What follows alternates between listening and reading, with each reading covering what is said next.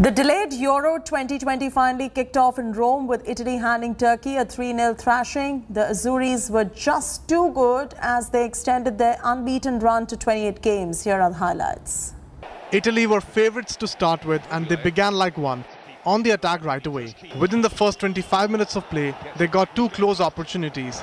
First with Lorenzo Insigne, couldn't curl it back into the far post. And then when Giorgio Chiellini's header was tapped out.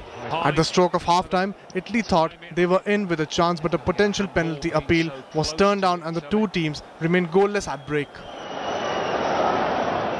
But the second half opened the floodgates as Italy's relentless run finally bore fruit, with Juventus defender De Miral handing Azzurri the lead with an own goal.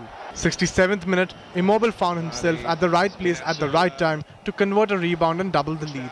An unmarked Insigne sealed the fate of the match as Italy surged to a 3-0 lead, living up to expectations from them in this tournament. But they've done enough, Italy, more than enough.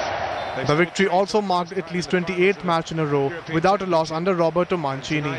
Sports Bureau, India Today.